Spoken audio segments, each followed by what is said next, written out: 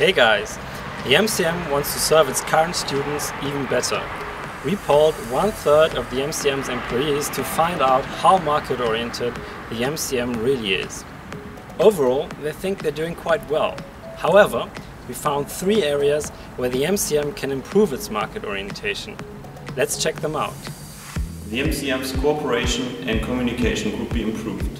To achieve better coordination, we recommend regular meetings on the highest hierarchy levels, the inclusion of student representatives, the use of electronic exchange media, and in-lecture cooperation, as to avoid double booking appointments for lectures and events.